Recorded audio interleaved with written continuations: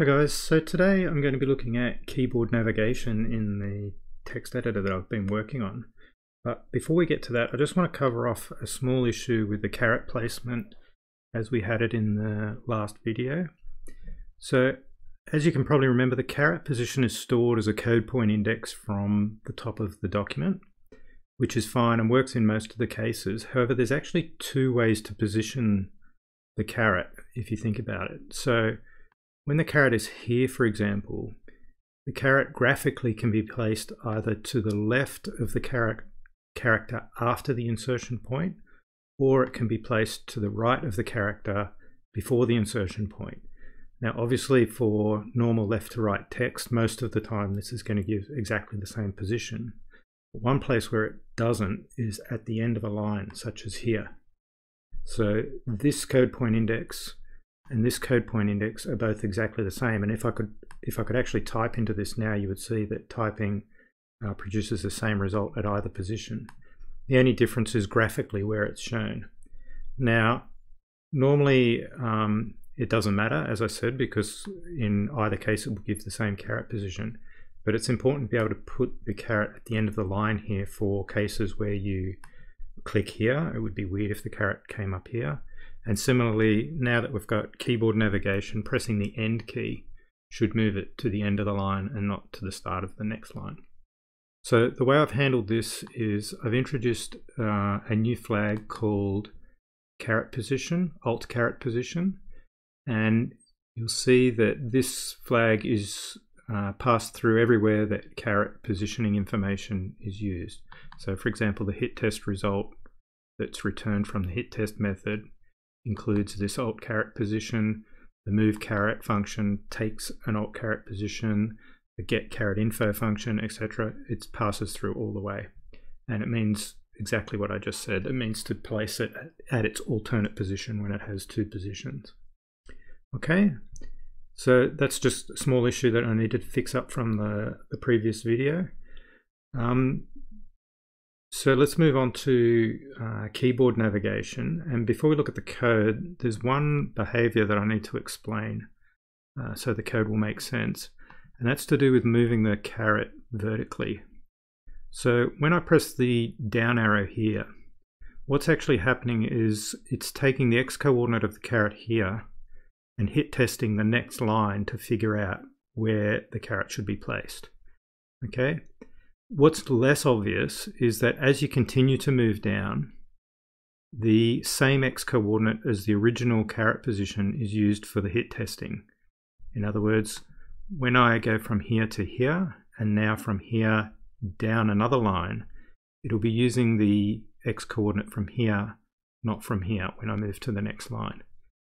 Now, the reason this is important is for when you're past the end of another line. So for example here, when I press up, it moves back to here because that's the closest code point we can get for that line. But when I press down again, it moves back to where it was. So if you compare me clicking here, pressing down, it moves down below. Whereas if I come from here, move up and back down, it comes back to where it was. So what's effectively happening here is whenever you start vertical movement, it captures an x-coordinate, which it uses for all subsequent vertical movement hit testing. And then once you move horizontally again, it cancels that captured x-coordinate. So there's an invisible line through here, if you like. It's used for hit testing as I move up and down. And I've called that line, for want of a better term, the ghost x-coordinate. So you'll see in the code we're about to look at that there's a variable called the ghost coordinate, and that's what I'm referring to here. Okay, so let's have a look at the code. We'll start with the text document. It has a new method here called navigate. It takes a caret position, which is a new structure, which has essentially those three properties we were just talking about: the code point index of the caret, whether it's at the alternate position or not, and this ghost x coordinate. Okay, it takes a navigation kind, which is one of the various keyboard navigation directions and amounts, so character left, line up, line down, etc. And it takes a page size. So when we're doing page up and down operations, it needs to know how big the page is, so it knows how far to move. Now the way I've structured this function is it's essentially a big switch statement at the top and then a couple of local functions down below. So I like this approach because it saves having to pass all these parameters to these helper functions. So it's a switch statement and a bunch of helper functions. Before we go through those, let's just have a look at how this is actually integrated into the view. So you can see here, this is back in GUIKit, and this is the keyboard event handler. And essentially all it's doing is it's mapping key combinations onto these navigation kinds. Okay, and then we call this function down here which does the actual work. So to just quickly go through this, the extend flag is true when the shift key is set. And then there's a bit of special behavior here which is related to moving the caret from a selection range. So just to explain what I'm talking about here, it's possible to have a selection range that either goes left to right with the caret at the end here, or from right to left with the caret at the start. And when you do keyboard navigation from a selection like this, it always moves from the end of the selection in the direction of the movement. So for example, when you move left, it moves from this end of the selection. When you move right, it moves from this end selection. And what I mean by left with navigation is left, up, line, document, home, line, home, anything in this direction. Anything in this direction or down moves from this end of the selection.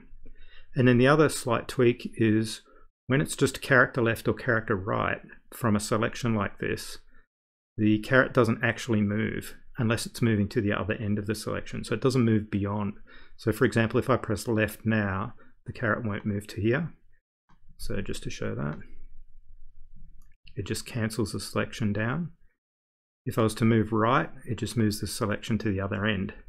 Okay, so that's a subtle behavior that we need to get right here. And that's what this code is doing.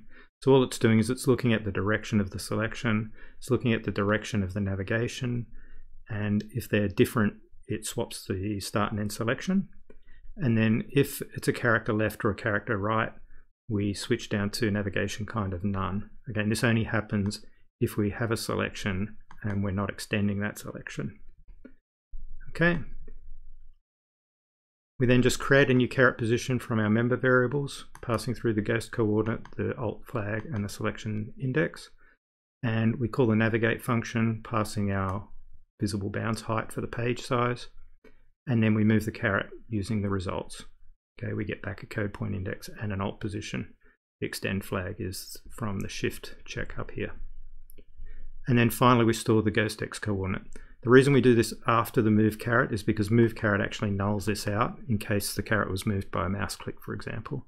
So we only want to maintain this across keyboard navigation when the navigate function actually returns it. Okay, so back to text document. These functions, I'll just run through them pretty quickly. So first of all, character left, character right, and word left and word right is exactly the same logic. It's just using a different set of indices within the paragraph. So caret indices is all the positions in a paragraph where the caret can be placed. And word boundary indices are the indices of the first character of each word in the paragraph. So this function is used by character and word left and right.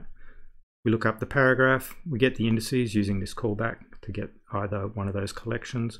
We do a binary search, a bit of fiddling around here with the results from the search to figure out exactly which index in that list we need to go to. And then if we're moving to the previous paragraph, we just get to move to the end of the previous paragraph. If we're moving to the next paragraph, we move to the start of that. Otherwise, we just create a caret position on the index that we're mapped to. Okay, navigate line is for line up and down. In this case, we're getting the paragraph. We're doing calling get caret info to get two things about the current position. First is which line number it's on, and the second is the caret x coordinate. So if we've got a ghost x coordinate, we use it. Otherwise, we use the current starting position of the caret as it is. We then work out which line we're moving to. A bit of bounds checking here to check for the top and bottom of the document and moving to next and previous paragraphs. And then we just hit test the line using the x coordinate that we determined above. and then we return the ghost X coordinate so that it's reused for the next vertical navigation. Line end is for line home and end. There's a new property on the paragraph called line indices, which return, actually all of these properties are new. So just to quickly show that, you can see we've now got caret indices, word boundary indices, and line indices. And on the text paragraph, they all map directly through to the text block. Okay, so back to text document. So line indices just returns the index of the first character of each line in the paragraph. And what we do is for line home, we move to the line index of the start of the line. For line end, we move to the line index of the start of the next line, but we set the alt position flag to true so the caret appears at the end of the line rather than at the beginning of the next line. And navigate page up and down, we're just getting the current position of the caret. We do the same X coordinate manipulation with the ghost X coordinate if it's applied, and then we just hit test at either the page size before or page size after and create a caret position from it. Okay, so that's keyboard navigation. You can see it's all working. Home end, document home, document end, word left, word right. They work with selections, line up, line down, etc. Okay, so that's all working. For the next video, I'll be looking at scrolling along with a couple of mouse navigations that aren't quite right. So for example, you should be able to double click to select a word or click in the margin to select a line. So clicking here should select a line immediately, like that. Okay, that'll be in the next video. I hope you're enjoying these. Let me know if you've got any feedback. Twitter is the best place at Top 10 Software. Okay, thanks guys. Bye.